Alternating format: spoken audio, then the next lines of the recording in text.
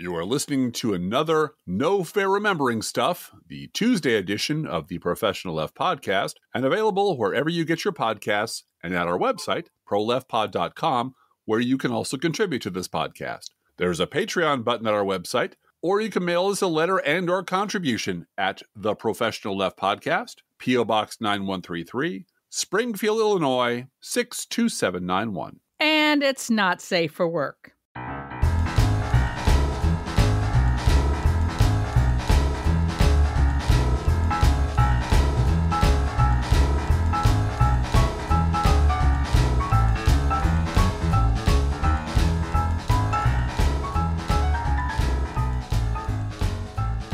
Not safe for work is a blogger tradition. Hey, in our last episode, we left off with a quote from Digby from 20 years ago, calling out Peggy Noonan for her blatant hypocrisy.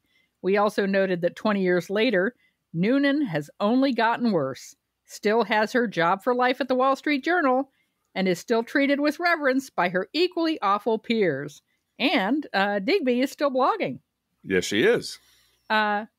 But getting back to awful people, pretty much all the Bush-era malefactors and enablers in the media who should never have survived the collapse of the Bush administration are still employed and still being credited as the very serious opinion havers all these years later.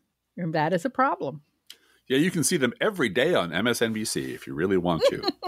But we're talking about the past, and since the rise of the Rush Limbaugh-style conservative media in the late 80s and the early 90s, and the corresponding rise of Gingrich-style politics during that same period, conservatives have relied on a kind of pincer movement to gain and hold power.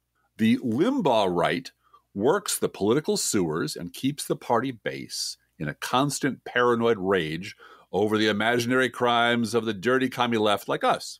And every 2 years, those votes are harvested by professional Republican mercenaries like Lee Atwater and Karl Rove and Matthew Dowd, now of MSNBC, and Rick Wilson, now of MSNBC. Meanwhile, the job of the respectable right, and those are hacks like Peggy Noonan, who were a constant presence on the Sunday shows, or on MSNBC, or in the New York Times, and the Washington Post, and the Weekly Standard crowd, people like David Brooks and Bill Kristol. Their job was to convince the people who watched the Sunday shows or read the New York Times that the Limbaugh right either didn't really exist at all or was just a rowdy, irrelevant fringe that the respectable people could safely ignore. The respectable right and their fellow travelers in the mainstream media like David Broder, remember him? Oh, God, yes. Their job also was to relentlessly tone police Democrats. Anyone on the left who got out of line would be buried under an avalanche of scolding about the importance of civility and temperate language. And in 2003 and 2004, in particular, we bloggers said fuck a lot. We just did. We did. It became a trademark. In fact, at the bottom of this podcast, there'll be a quiz of all the old school blogger reference we've made that are hidden like Easter eggs throughout this podcast. They're Easter eggs. Well, you know, one blog called Currenti Wire said that the word fuck was our guarantee to you. Yes. That this is not government propaganda. Absolutely. Because we will never be on any broadcast network or any newspaper. Right. So we're going to use the F word to prove to you, to denote that we are outsider media. Yeah. That's what that was about. Mm-hmm. But in 2003, 2004, the most uncivil and intemperate treasonous thing one could do, according to the respectable right, was to protest the war and criticize George W. Bush. You just horrors, all the pearl clutching over that. On February 15th, 2003, tens of millions of people in countries all over the world took to the streets to oppose George Bush's plans to invade Iraq. And I took middle child, who was just a few months old, in an umbrella stroller to downtown Birmingham, Alabama, to protest the war. There weren't as many people there as there were other places, but we had a presence. At the time, it was worldwide the largest mass protest in history. You know, after that, the Women's March eclipsed it. But at that time, it was the largest one. And it was virtually ignored by a mainstream media that was terrified of getting crosswise with the Bush administration and looked forward to the ratings overflow that would come from the invasion.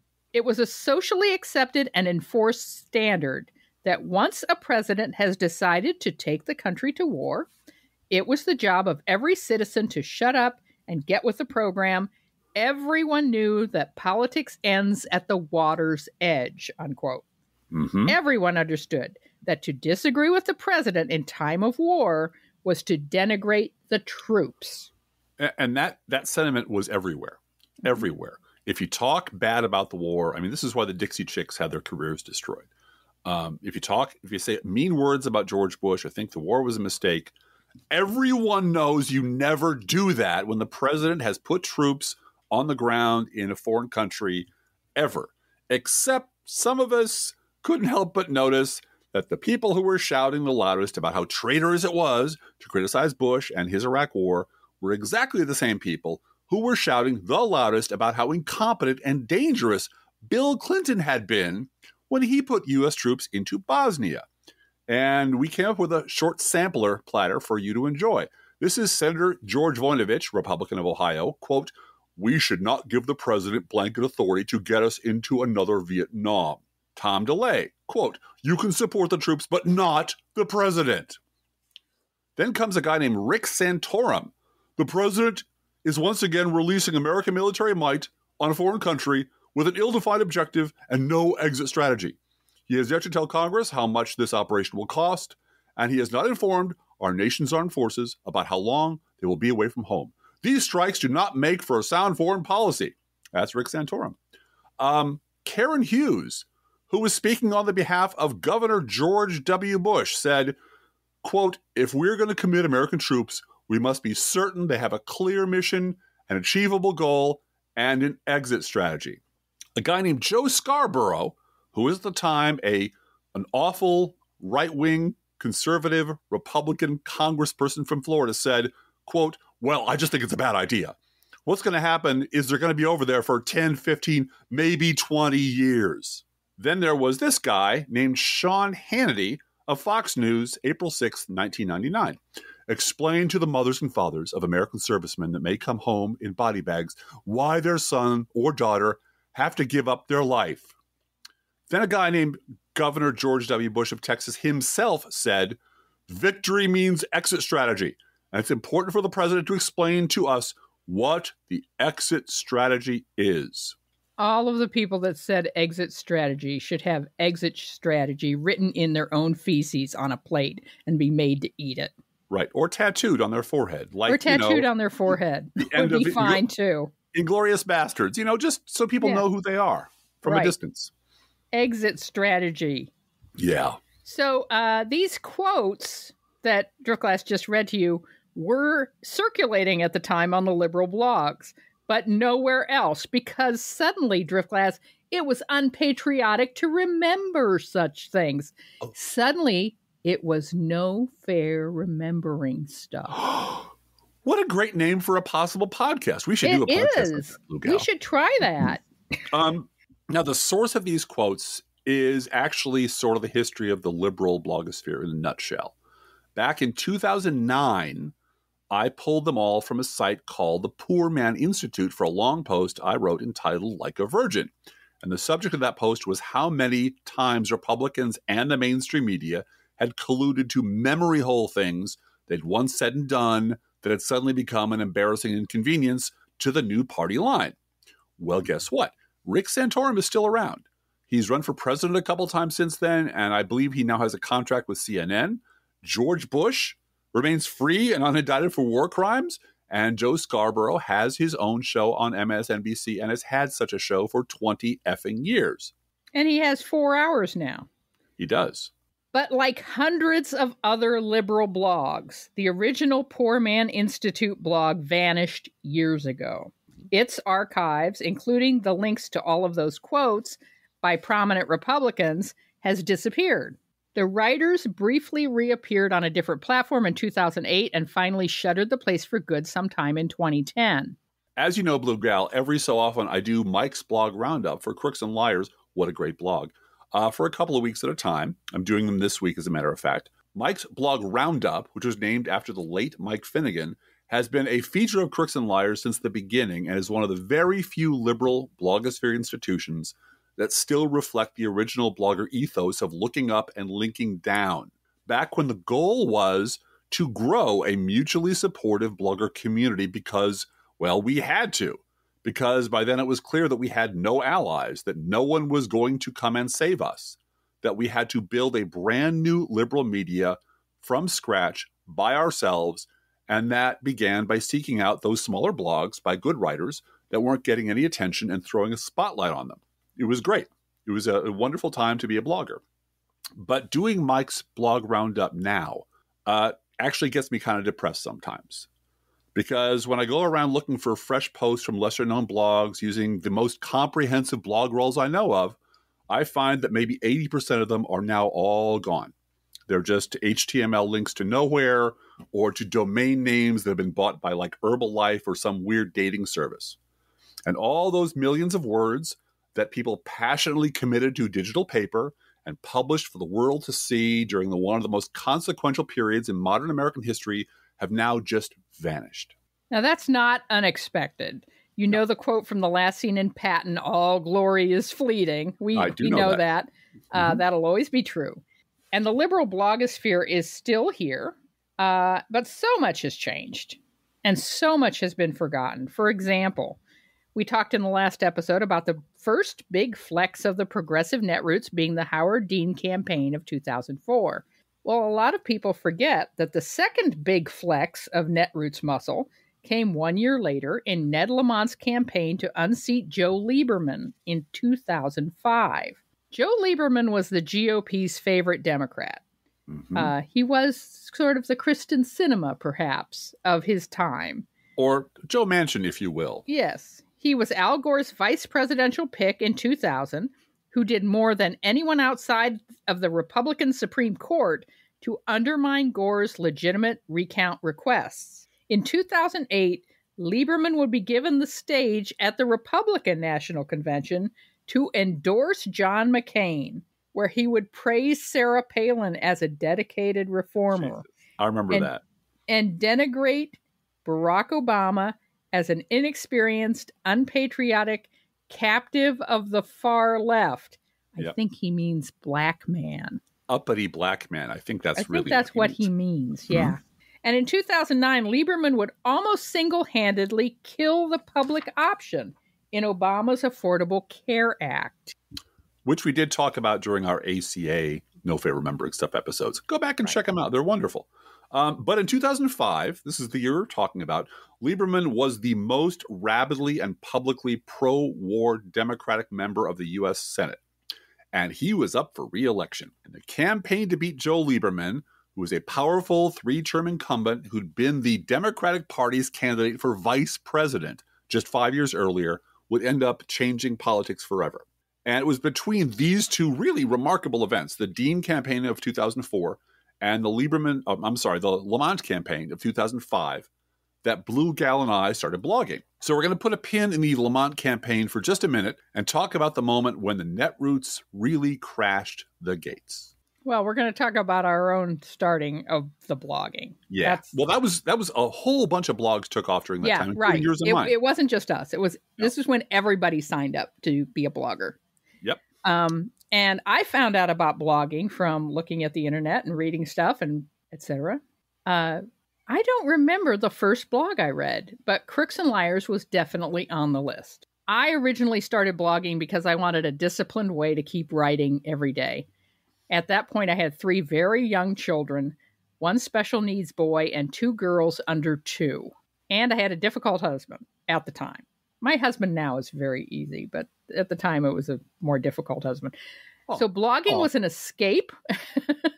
2 different husbands, I should say. Yeah, let's make it real clear, shall we? Yeah.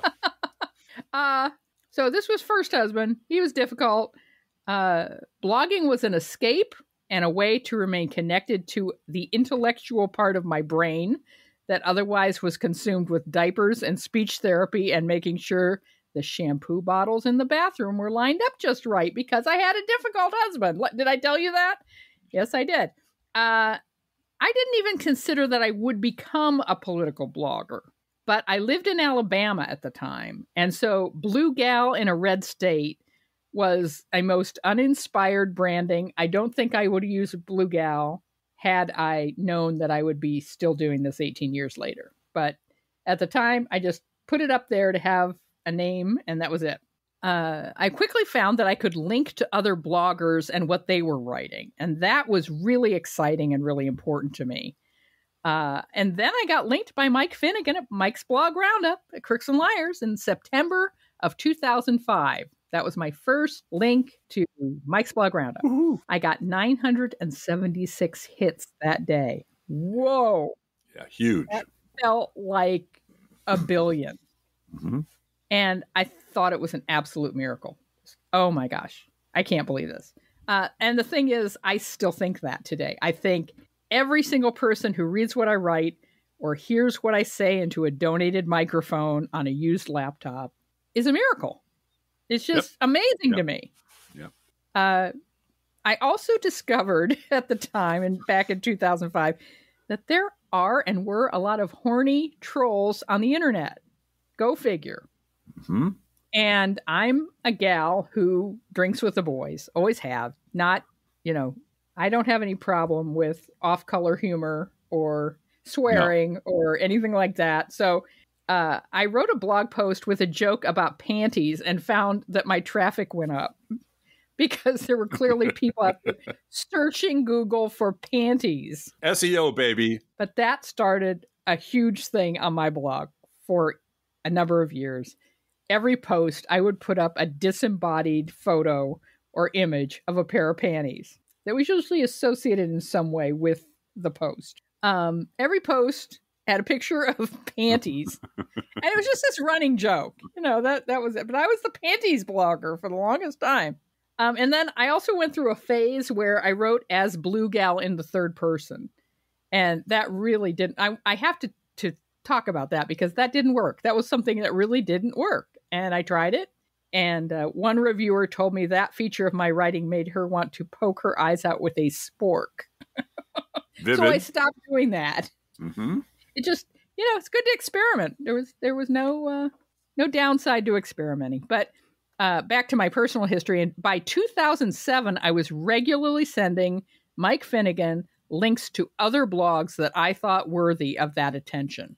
Mike told me that I was the most generous blogger out there because I was always sending him tips from other bloggers. And most bloggers were trying to get Morning Hitwood only for themselves. By the way, Morning Hitwood Driftglass coined that phrase. You're welcome, America. And in August of 2007, I began writing and editing regularly for Crooks and Liars. And I became a masthead editor in 2015. One funny story I always tell about my first week on the Crooks and Liars masthead, John Amato explained to me on hiring day in 2007 that the churning of the political world never stops. It never stops, Fran. You're just going to have to accept it. Every day, every night, something's going on. We always have to cover it. It never stops. And I said, well, John, I think I can ease into this job because we are in the middle of the August congressional recess. It's not, everybody's on vacation. It's going to be okay. I'll learn it as I go. But for the first couple weeks, it's going to be okay. And the very next morning, Karl Rove resigned from the Bush White House. And I tried to call John Amato, who's in California, and I was in Alabama on East Coast time. And later on that day, he called me because he called me every day. And I said, I was trying to call you. And he said, what? I said, well, I wanted you to know that Karl Rove resigned. And he said, you tried to call me at 5:30 in the morning to tell me Karl Rove resigned? You should only call me if the site is down. Oh, got it.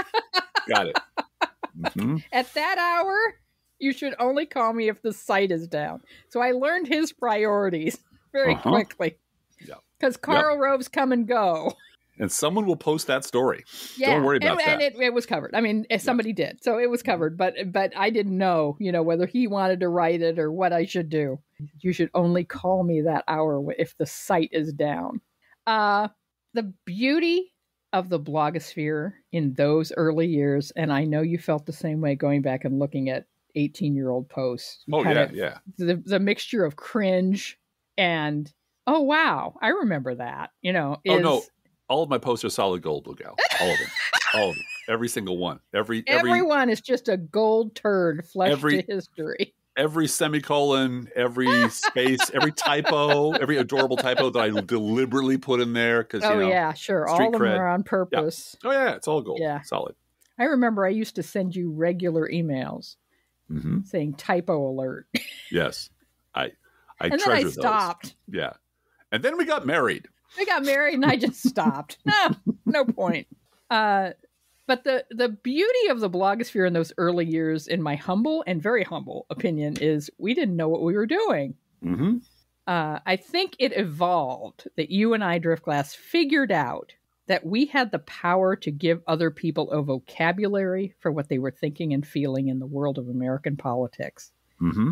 And I think we figured that out very early on in this podcast in 2010. And we were early adopters of that technology, very early adopters. Mm-hmm. In fact, at some point we'll talk about the podcastosphere. But I'm just so grateful for the ability to share that every single day. And for those of you that help out with a donation or a share or a comment or an email, you guys are the best. The best part of this experience is you guys. Yeah, absolutely. Yep. And so I've been blogging and podcasting since 2004. Yeah. Jesus. In November of 2022, my blog turned 18. Mm-hmm. And that's my story. And my kids are grown up and off to college. So that's the thing. The you can watch just the hash marks on the kitchen door. Yeah. The growth marks is like, this is what it is astonishing to me that those little tiny people are now grown up autonomous adults during the time when you and I have been doing this. Yeah. And not just because this was our job for 18 years or our self-chosen job or avocation, but these have been some of the most consequential decades in American history. Mm-hmm. And we lived through them. And one of the things that we both share is that we have archives. We've got archives. If we're in doubt or trying to figure something out or remember, the sequence of events or do like a podcast called No Fair Remembering Stuff, I've got 12,000 posts out there. Not kidding. Going back to the, dawn of the blogosphere. And the thing is, I never, ever wanted to write about politics or speak about politics or go on a microphone and talk about politics in my life. I never wanted to do that. I wanted to write, but I was a programmer and a technician guy and a public policy guy. I had no interest in doing any of this. But 2004, 2004, that was my what the fuck is happening. That's it. I'm done playing nice. I'm done being civilized. I'm done messing around year. For a lot of us, that was the moment when we said, holy shit, the system's not going to fix itself. Something horribly unfixably wrong, and no one is coming to fix it. With our democracy. Something's wrong with our democracy. Yeah. We knew, people are talking about this now. This is 2004. Yeah. 18 years ago. And something's not just broken with our democracy, but all the pillars that are supposed to protect us. The media is broken, and the Republican Party is broken, and the Democratic response to the Republican Party is broken. All of these things are supposed to work, and none of them are working. And, oh, crap, there's no grown-ups. We've got to do this. So that was the year that a friend of mine at work turned me on to a site called Talking Points Memo, which in turn led me to a place called Daily Kos and the news blog and Steve Gilliard and me being a commenter there and so forth. But there was no YouTube. There was no Twitter, nothing like that. There was Wi-Fi here and there. But those were still the days of something called war driving, which some of you might remember, which is rolling through town in a car looking for Wi-Fi networks to use with your laptop or your smartphone. And that name comes from war dialing, which you might know from war games, which consisted of dialing every phone number in a specific way in search of modems. Remember and you said smartphone. They really weren't smartphones. They were flip phones. They were flip phones, But you could check the bars on them to see if there was a Wi-Fi in the area. Yeah. Well, and this was also the time of the antennas, can-based antennas, when clever young people figured out that you could significantly boost your Wi-Fi signal by using an empty Pringles can. It was we used to build stuff in this country, Blue Gal. We used With to invent Pringles things. cans. Yeah. And I did some of that too. I had pretty good high-speed internet access at home, but I was working these insane hours in those days, and I usually get home late and be just exhausted. So the question was, how do you stay current with the liberal blogosphere and stay up to date on the news and blog every day within those parameters? Because blogging every day was the ethos of the blogs. That's the thing I inherited, and I try to live that ethos to this day. And do all those things while not getting fired. Because the entire time I was working for the city of Chicago and blogging at the same time, I was never more than a phone call to HR away from being fired. And believe me, there were enough people in my department who would have been delighted to make that call. And I was high enough in senior management in the city that my firing would have made for a really spicy 2-page story in the Sun-Times the next day. Or not 2-page, but a 2-day story. I would have been on the paper. I would have been famous.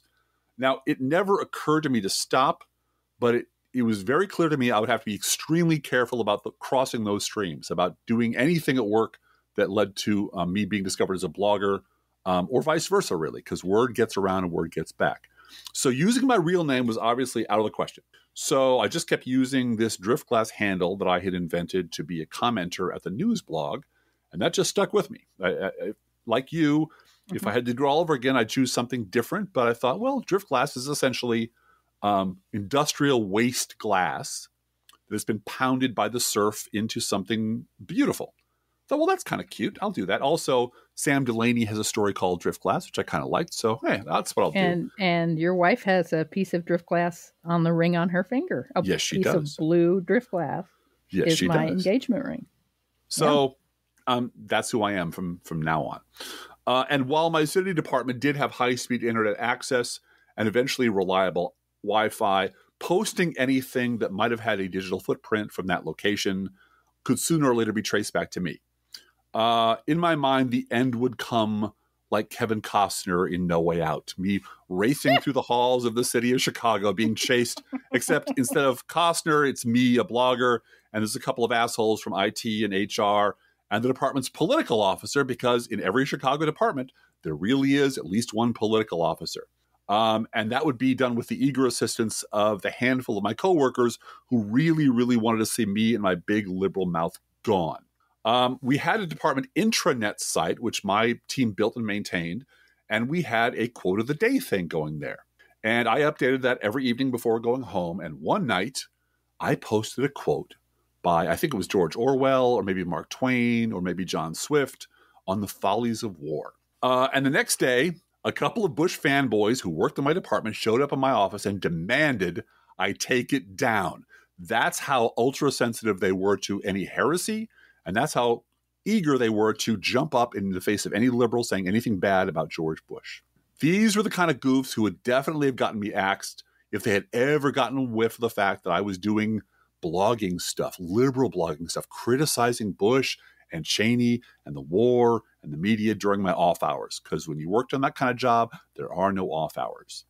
So browsing the internet from work was no big deal. I could read the Times or the Post or even Talking Points Memo or the news blog for subject matter just to keep up with what was going on. But posting from work was a non-starter.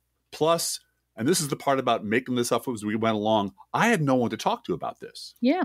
I had no one to consult with about what do you do when you're in a high-profile, high-pressure civilian life that runs from 7 in the morning sometimes until midnight, and you blog anonymously, and how do you do all that, and how do you balance that? So, like you, I was just making it up as I went along, and I found out later that most bloggers made this stuff up as they went along. Just they tried things, and they didn't work, and they tried other things, and they failed, and eventually we figured stuff out. So I was blogging on the down low and war driving.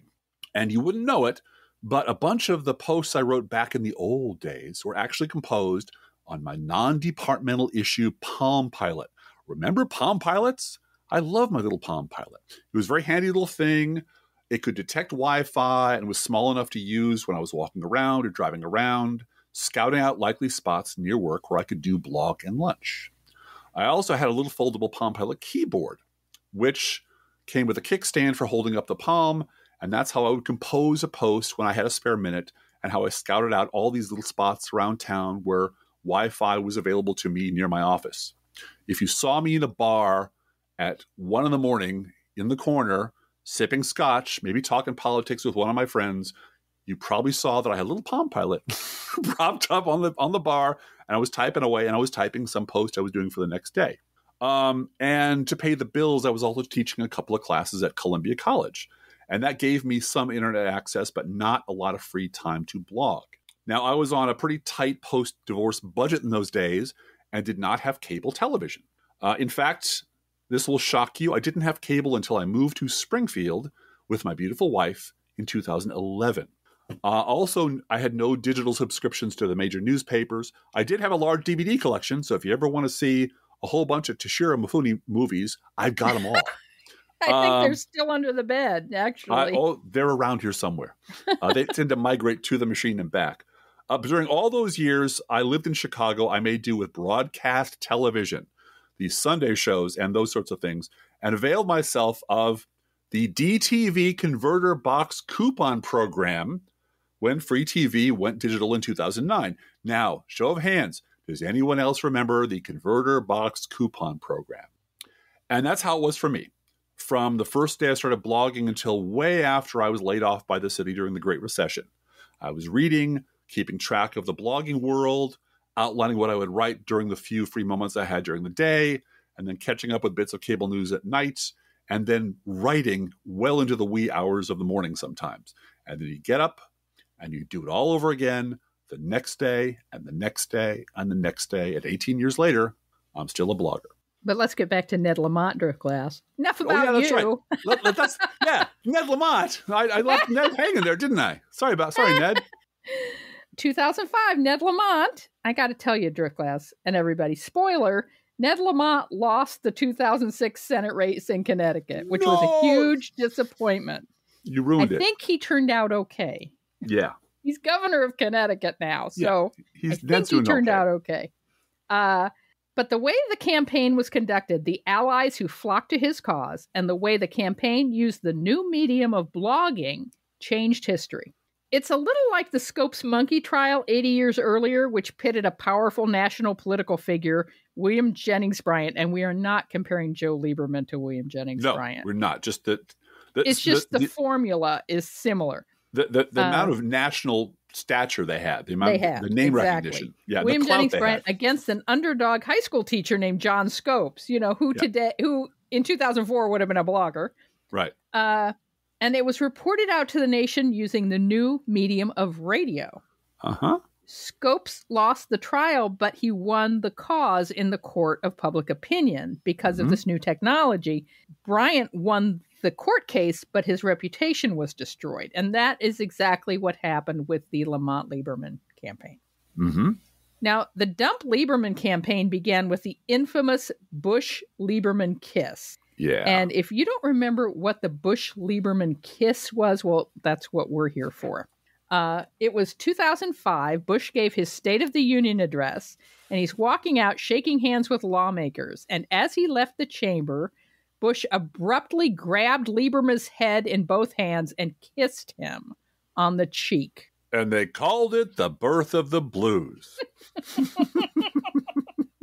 Well, they called it something. Certainly there were a lot of outraged Democrats who did not appreciate Joe Lieberman getting kissed by George Bush when that guy is supposed to be a goddamn Democrat. That's when a retired middle-aged Connecticut truck driver named Keith Crane started a site called dumpjoe.com.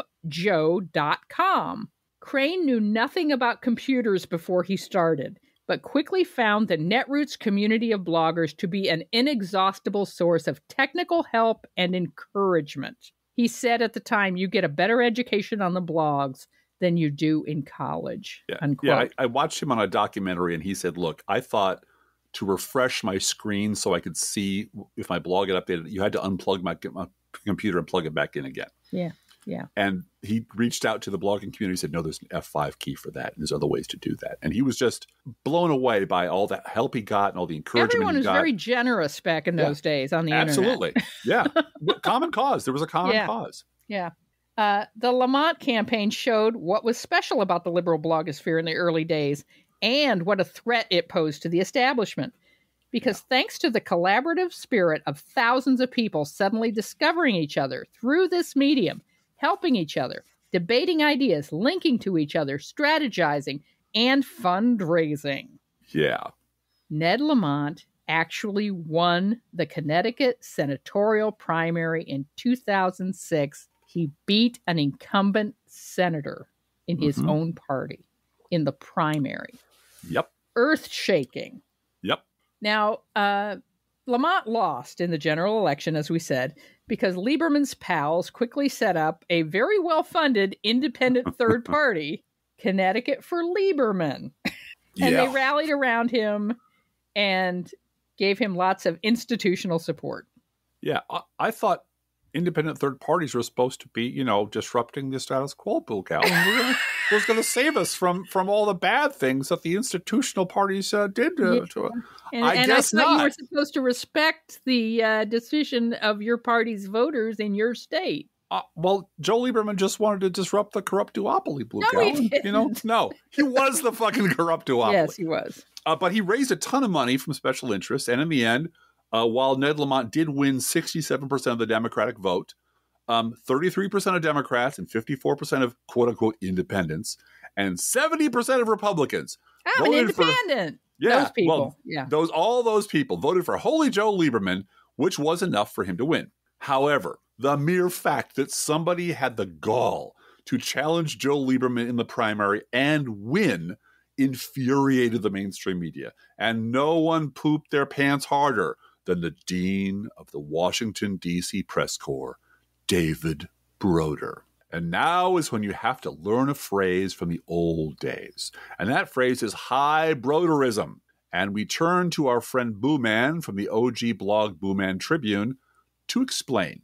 What is high Broderism and why does it hate left-wing bloggers? High Broderism is a school of thought best exemplified by Washington Post reporter David Broder that Washington, D.C. elites should provide the common wisdom to the ragged masses beyond the Beltway. Moreover, high Broderism believes that the only acceptable politics is centrist. See if any of this sounds familiar. It's not so much where the center is at any given time, it's the centrism itself. Therefore, politicians that occasionally buck their own party, like Joe Lieberman and John McCain, reside on the Mount Olympus of high Broderism. In this view, it is more virtuous of Lieberman to buck the winds of his party and support the president on Iraq than it is odious for him to be wrong on the issue. And this is how David Broder put it in a September 21st, 2006 editorial in the Washington Post. Quote, "Now, however, you can see the Independence Party forming on both sides of the aisle. They are mobilizing to resist not only Bush, but also the extremist elements in American society, the vituperative, foul-mouthed bloggers on the left, and the doctrinaire religious extremists on the right, who would convert their faith into a whipping post for their opponent. The center is beginning to fight back. Michael Bloomberg, the Republican mayor of New York, is holding a fundraiser for Senator Joe Lieberman, a Democrat running as an independent against the blogger's favorite, Ned Lamont. And let me just tell you, the phrase vituperative, foul-mouthed bloggers on the left has been worn as a badge of honor by liberal bloggers ever since." I had a coffee cup made up with that phrase on it. Yes, and it's still around here somewhere. And it is. Vituperative, foul-mouthed blogger of the left was our thing. It Absolutely. I still drink from it to remind me, we're still those people. That's on my blog header, which I haven't changed in 15 years. In many years, many, many years. Meanwhile, at the other pillar of establishment journalism, the New York Times' own David Broder mini-me, David Brooks, was also freaking out and throwing an identical tantrum over the identical event, Lamont beating Lieberman in a free and fair Democratic primary. Go figure. Yeah. Oh, no, he flipped out. And, I've written a few things about David Brooks. Just a few. But this is my turn. My turn to talk about David Brooks. I apologize. Let me step out of your way, Blue Gal. So he decides to write another op-ed about a third party, Driftglass. Yeah. Because there, and you have quoted this a time or two on this podcast. I have. This is August 10th, 2006. There are 2 major parties on the ballot, but there are 3 major parties in America. No, actually, there are 3 parties on the ballot in Connecticut. That's it. Yeah. There is the Democratic Party, the Republican Party, and the McCain-Lieberman Party. Mm-hmm. The McCain-Lieberman Party begins with a rejection, I can't get over that he said this, of the Sunni Shiite style of politics itself. Yeah. And he goes on and on and on. And here's the money shot. The flamers in the established parties tell themselves that their enemies are so vicious they have to be vicious too. They rationalize their behavior by insisting that the circumstances have forced them to shelve their integrity for the good of the country.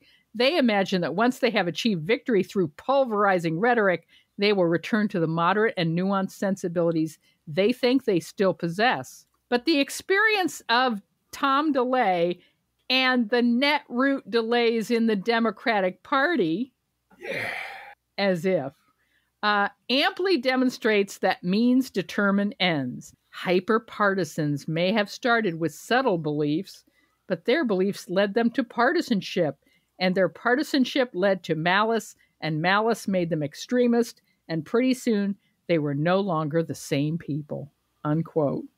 And I gotta say, I think if this primary situation where a Democrat beat an establishment Democrat in a primary had not been in the greater New York City, Washington, D.C. beltway of Connecticut, where people have, spring break homes and summer homes and travel and so forth for their vacations. If this hadn't been so close to home for them, I don't think it would have been the same big deal. No, even if it had been California, I don't think it would have been the same big deal that it was that Joe Lieberman lost. Yeah, Sally Quinn described and was mocked thoroughly as the village. Yep. This is the village where, and they came here and they ruined our little village here where we run things. She was talking about the Clintons, but the mentality is the same. I also love Brooks's construction, his Yoda-like construction, fear leads to anger. Anger leads to hatred. Hatred leads to Ned Lamont. So, okay, that's exactly what happened. But what was really making Brooks and Broder and the rest of the grandees of the Beltway lose their friggin' minds was the unspoken understanding that the left was always supposed to be a punching bag and never, ever supposed to hit back. Right. That Gingrich and Limbaugh spouting the worst racist bile was just, the normal background noise of American politics. Nothing to be worried about. Don't pay any attention. And that when George W. Bush got elected by beating up on gays, well, that was just a sound political tactic. It was a smart move. But the left finally getting up off the mat and taking the fight to Republicans, well, that was too goddamn monstrous to bear. And the establishment media was right to be afraid. Because even though Ned Lamont's upstart campaign ultimately came up short in the general election, it showed hundreds of other bloggers around the country and hundreds of other Democratic campaigns what was possible.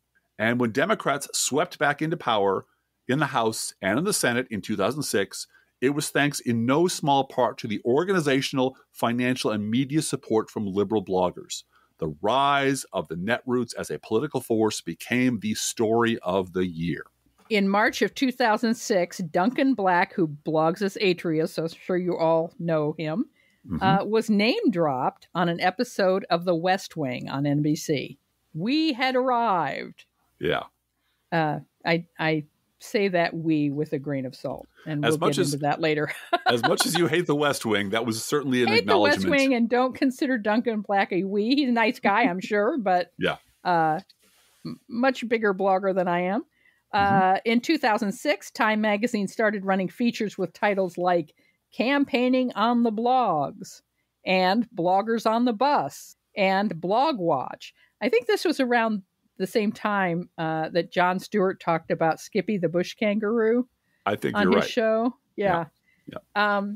Nancy Pelosi got crosswise with Coast readers when she agreed to post something there, but didn't stick around to engage in the give and take conversations in the comments section that were the norm. At the time, absolutely. Yep. Time magazine reported that, quote, one Daily Kos user accused Nancy Pelosi of hit-and-run diaries, while another griped, Daily Kos is not your personal press release piggy bank, unquote. The next day, she returned to the blog to try to explain herself. I don't have the kind of schedule that allows me to respond to every comment, Pelosi wrote. But I will delegate a staffer on my future post to answer your questions, unquote. That must have gone over real good. Yeah. Oh, yeah. I'll staff it out. Don't worry about it. I'll farm that out to a staffer. Oh. Yeah. But, blogs were being taken seriously. And in 2007, Yearly Kos held the second annual gathering of the liberal blogging tribes, which 1,500 people attended, including yours truly. I was there. After all, it was held in Chicago, and I felt a certain, civic obligation to show up and show the colors. Every Democratic candidate for president was there, along with the entire Democratic congressional leadership. And hundreds of credentialed members of the media were there from around the world. And the headline in the Washington Post was, quote, Netroots event becomes Democrats' other national convention.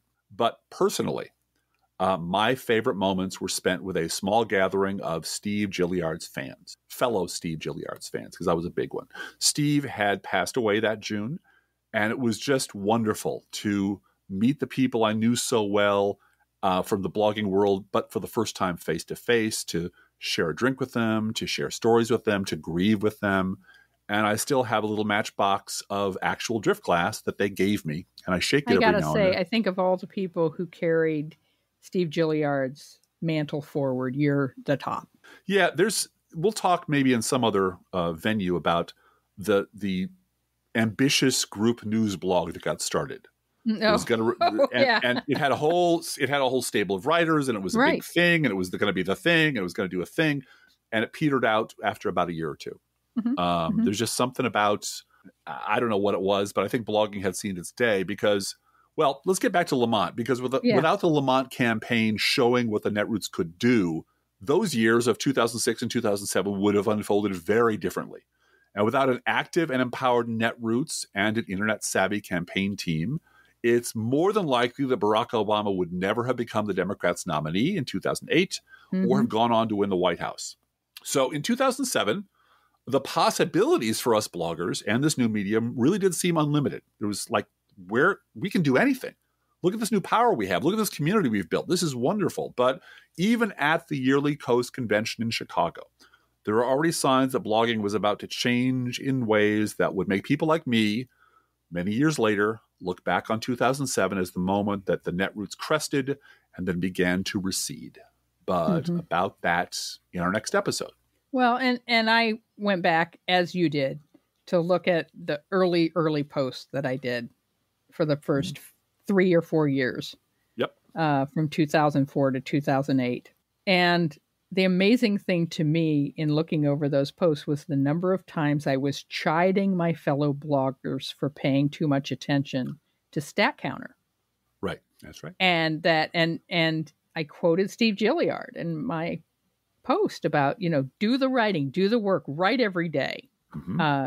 Be an impassioned activist with your writing and with your blogging, and make sure you connect to other people, find out what's going on, report on it, write about it, write your feelings about it, etc. And don't pay attention to how much traffic you have, because the important point is to be the coal that turns into a diamond. Right. Not to be some flash that gets lots of attention. That's not what we're here for. And those people that believed that the way Steve Gilliard did are still here. Yes, we are. We are. And the ones who were like, well, if I can't get linked at Mike's Blog Roundup every 10 days and get that hit count up, it's not worth it. And that's not the point. That's not what it's about. And it's still not about that. We're not trying to get Keith Olbermann numbers at our podcast. Believe me, we're not. Just half that. Just have about half that. Would be fine. We'd like to have. We have about a tenth of that, actually. But, well, look. We have 6 million downloads since 2011. So that's true. That's a lot of downloads. I mean, I know that number. I do know. I am aware of it, but I don't obsess over it. Oh, I sit up every night and just watch the stat counter tick over. You don't. One more, You sit up every night watching Barney Miller. I do. I take great comfort in watching Barney Miller every now and then. It brings me joy. Yes. But yeah, the whole idea was to do this thing. And like the dinosaurs, they didn't all disappear. They evolved. They changed. Yeah. And bloggers evolved into other things. We'll talk about this on the next episode, but a lot of them just dropped out because it's goddamn exhausting. Yeah. It takes an enormous amount of commitment and effort and time. And it doesn't pay. I mean, it doesn't pay what you can make in a full-time job ever. And when I was going to school at Columbia College and talking to people about a writing career, and I was about 10 years older than everybody else. So I was about as old as some of my professors. Everybody was running the other way. Everybody was flocking to Leo Burnett to get jobs there because nobody could make a living writing. You can make a living writing if you have tenure and if you have a patron. If you have some other person or institution in your life that's taking care of your bills, then you can go off and do the art thing. But if you don't have that... we found out now you could write a book, and if youngest child puts it on TikTok, you can have a bestseller. I could. I totally could. But you still won't make any money at it. No. Well, as long as I can get into that Bulwark book review loop, book talk, book reviews, yeah. And maybe one day I will disappear and start writing children's stories. I don't know, but it really. And I'm not saying this is like we're super people. We're just concerned citizens who have a particular ability, a special skill set, writing and talking and thinking on our feet and remembering things. But it does require a certain amount of daily discipline to get up and do this. Right. And after a while, if you're hoping to make rent doing this, and we're not talking about getting rich, we're talking about keeping a roof over your head, and you find out after 5, 6, 7 years that it's impossible. Right. That not only is it impossible, but the people who are doing well just ignore you. Yeah. Just don't want anything to do with you because they have their own little club now, and you're not a part of that anymore. It's easy to say, well, screw this. This is, I'll go off and do something else. I'll vote.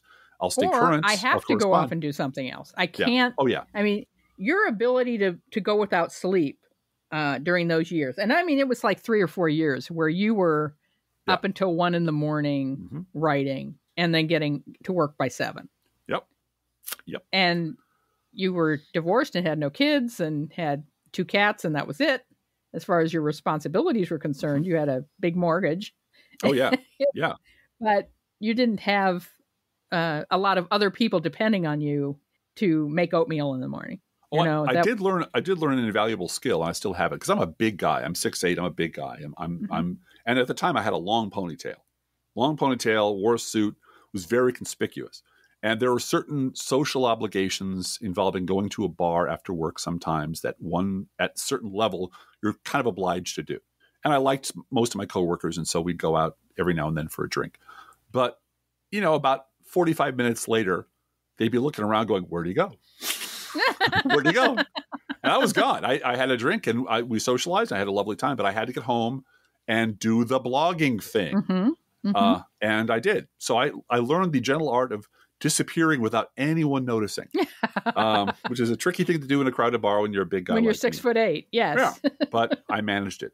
But, that's our story so far, and we're still doing it. So there's still, virtue in doing it. But blogging around 2007 and 2008 changed in a really substantial and kind of depressing way. And we'll go into that in the next episode. We're going to talk about that next time. Don't forget, we're always looking for more Patreons to make this podcast fly. So if you can afford to support us in that way, please do so at patreon.com/proleftpod. And thank you so much for that. See you next time.